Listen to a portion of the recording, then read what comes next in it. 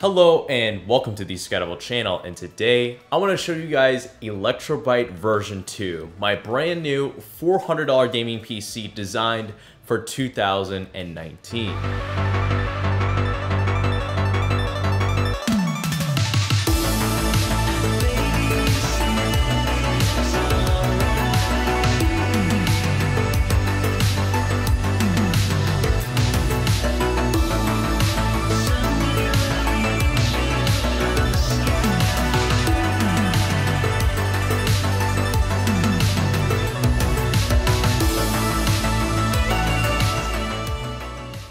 So I want to start off this PC build video by saying that this isn't the fastest $400 gaming PC you can build right now, but I believe it's the smartest one.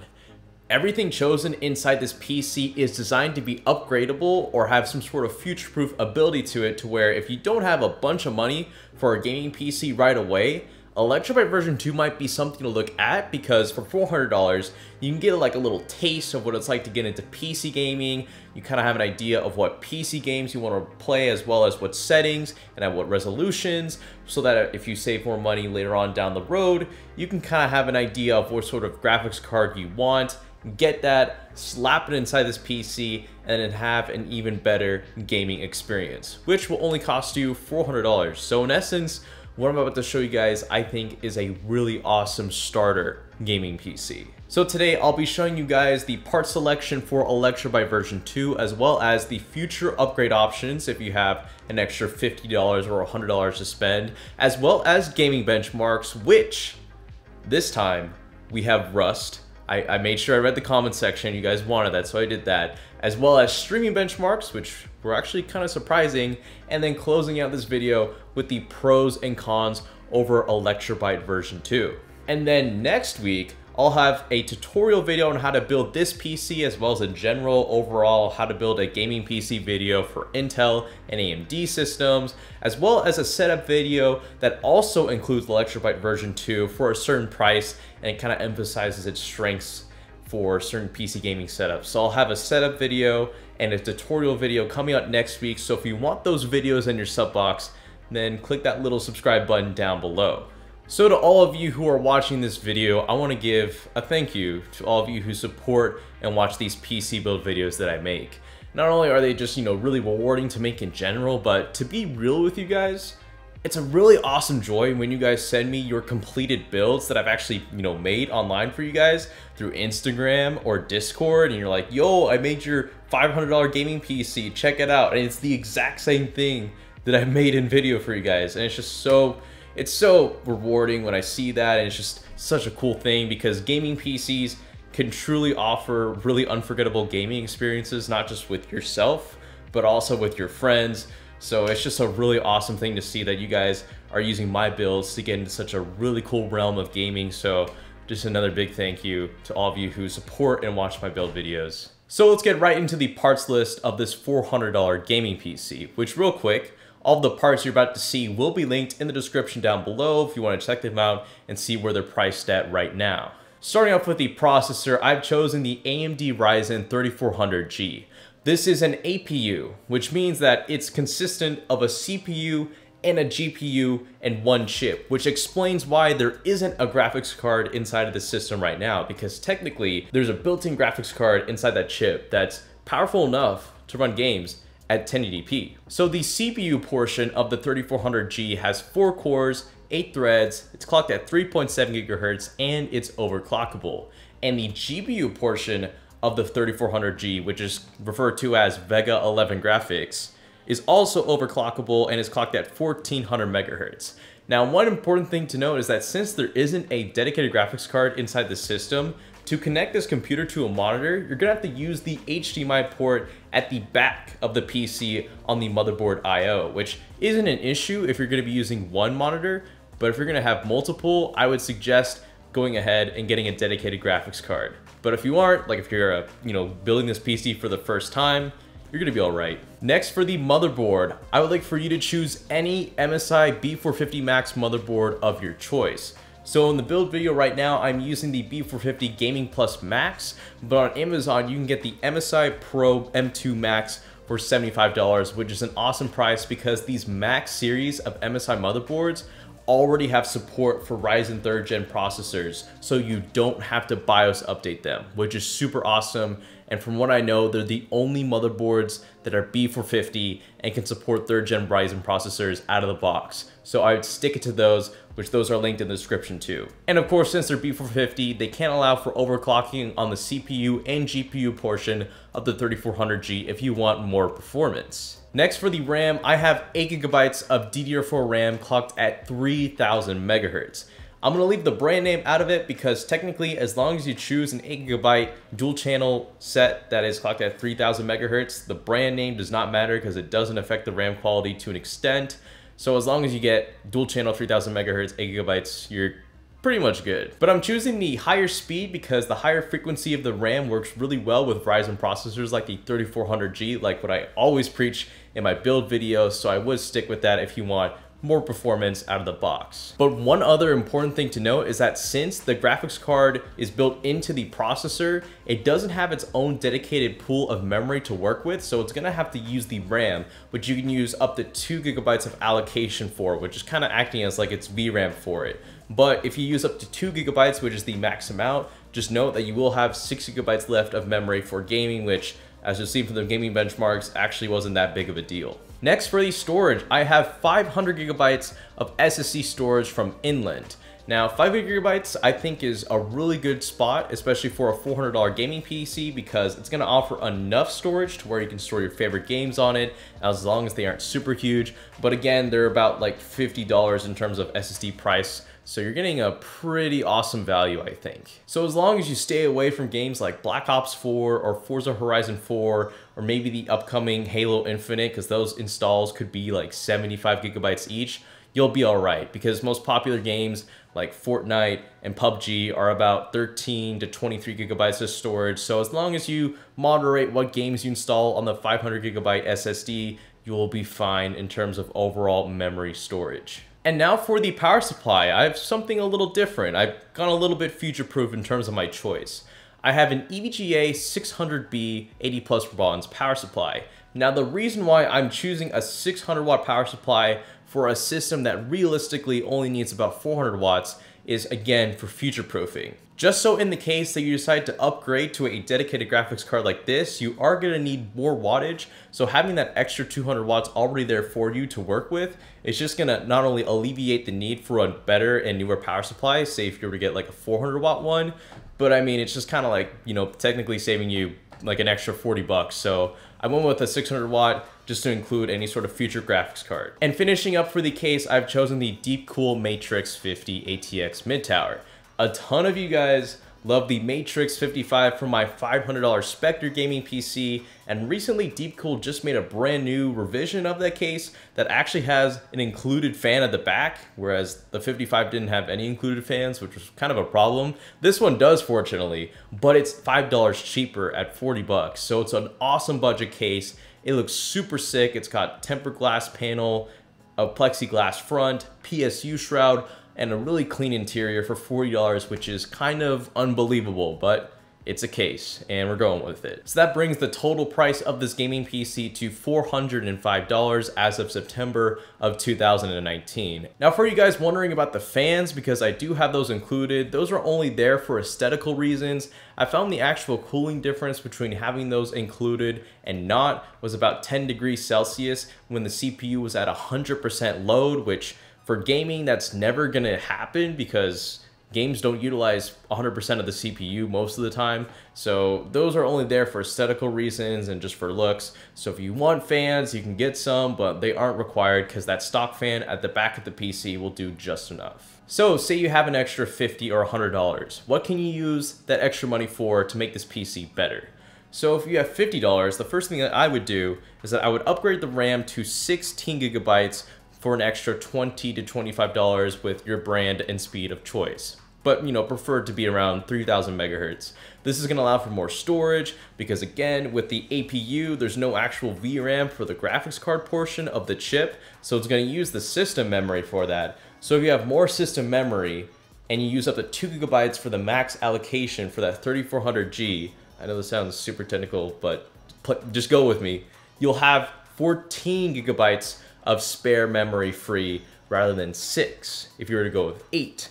And 14 is better than 6 in a lot of ways. So if you want just more memory, so you can have possibly better frames per second, so you can have 6/14, then that would be an upgrade I'd recommend looking at. And for the remaining $20 to $25, I would spend that money on getting a higher quality 600 watt power supply that's 80 plus gold, or if you get a really good deal, 80 plus platinum. So that way you can have a longer lasting power supply with like a 5 or 7 year warranty. And for an extra $100, I would go ahead and include the previous upgrades that I just mentioned, but use the remaining $50 for a 1 terabyte SSD. That way you'll have no worries whatsoever as far as storage for whatever games you're gonna be loading up on this PC however many years from now, because 1 terabyte I think is gonna be enough to store all of your games, as well as any sort of videos, images, documents, school stuff, you name it. 1 terabyte should be enough for a long time. And now we've made it to the best part of the video, according to you guys,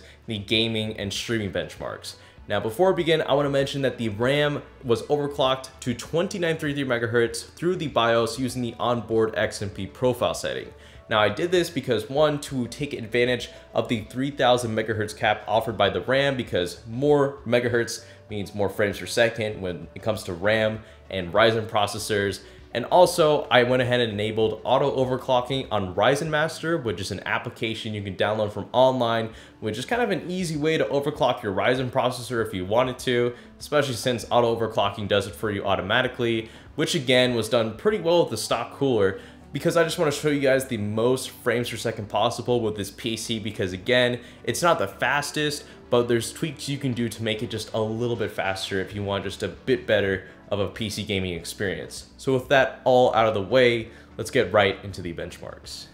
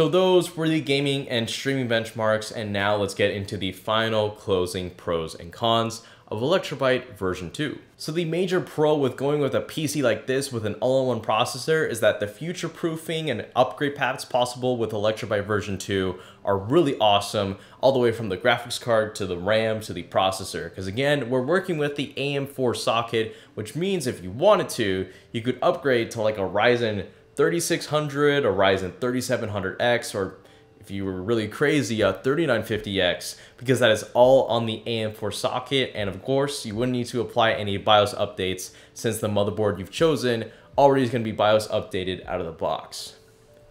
And for the GPU, I just for the heck of it slapped in actually an AMD Navi RX 5700, which is pretty overkill for a system like this, but looking at these initial benchmarks on Forza Horizon 4 and Fortnite, you can see that the frames per second at a higher graphical setting at 1080p just shot up a ton.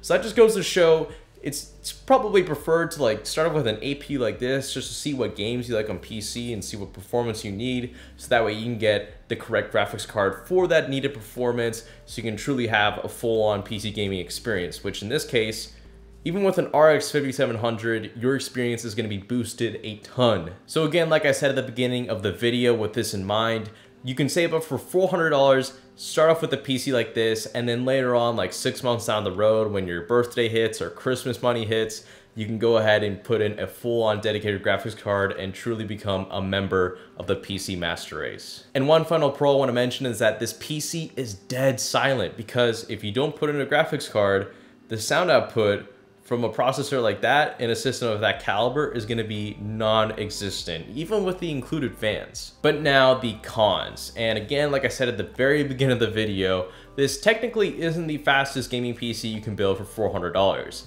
And it shows, because for the most part, it can game a lot of PC games at a decent setting at 1080p and get about 60 frames per second. But when you get up there to those more higher end AAA titles like Forza or terribly optimized games like Rust, this PC just doesn't have enough manpower to run those games, and it shows because it's using an integrated graphics card on one chip. But with that being said though, games like League of Legends, Fortnite, and Minecraft were an absolute breeze on this PC because those are just so well optimized for mid-end to low-end PCs like this. So if you're really into getting to like esports titles like CSGO, maybe a little bit of PUBG, Fortnite, those sort of stuff that's really easy to run, then this PC is going to have no problem.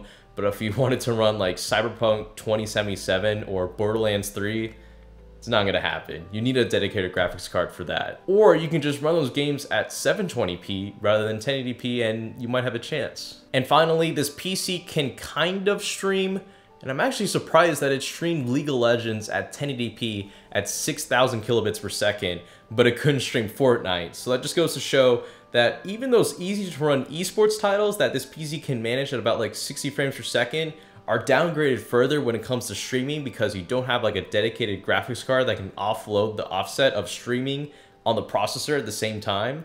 But when it comes to potato games like League of Legends or Minecraft, those are so easy to run that Electrobyte version 2 can still stream those games at 1080p 60 frames per second, despite the actual load it would require to stream and game at the same time. So this PC can stream, but it can only stream potato level PC games. And with all of that being said, that is the $400 gaming PC build guide video for 2019. And if you enjoyed this build guide, most definitely subscribe to the Scatterable channel, because I'm always here to give you guys those really cool build guides and see what sort of really cool systems you can make with them and see your community response. It's super cool. So I'll always be here on YouTube to make those. So if you want to continue being in the loop for those future builds, then click the subscribe button as well as the bell notification button if you're feeling a little bit generous. And if you like this video, then of course, give it a like, because the YouTube algorithm is not good right now. But anyways, thank you so much for watching, and this is the Scatterable channel.